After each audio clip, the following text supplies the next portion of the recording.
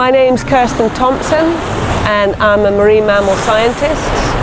I work with Exeter University as a lecturer, and then I also work with Greenpeace, helping to support the science on board the boats that Greenpeace runs.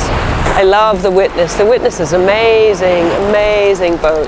It's such a beautiful boat. Plus, it sails so well. Even if there's light winds, we're still heading at 7 knots. It's amazing. And so I'm learning a lot more about how to set the sails, how the boat runs.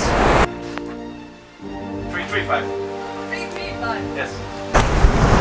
So we're interested to see what kind of biodiversity might be offshore of Israel. And we're particularly interested in sperm whales, beaked whales, dolphins, anything that we might see offshore, because this area hasn't been surveyed very much before. Spending time in these offshore areas, and the way that we conduct the survey is that we have a hydrophone on the stern of the boat, making continuous recording, and then we can analyze those data later and see if we have any detections of things like sperm whales or dolphins or pilot whales, etc. So far, we think we've heard some dolphins, possibly some pilot whales, and possibly some sperm whales.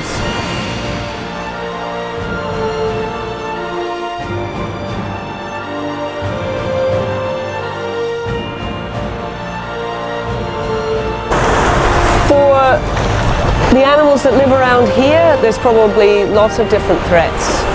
Things like too much noise in the ocean, maybe poor fisheries management as well, bits of pollution like could be lost fishing gear, plastics. If you're an animal living in this part of the ocean, it's a busy place and most likely quite a loud place.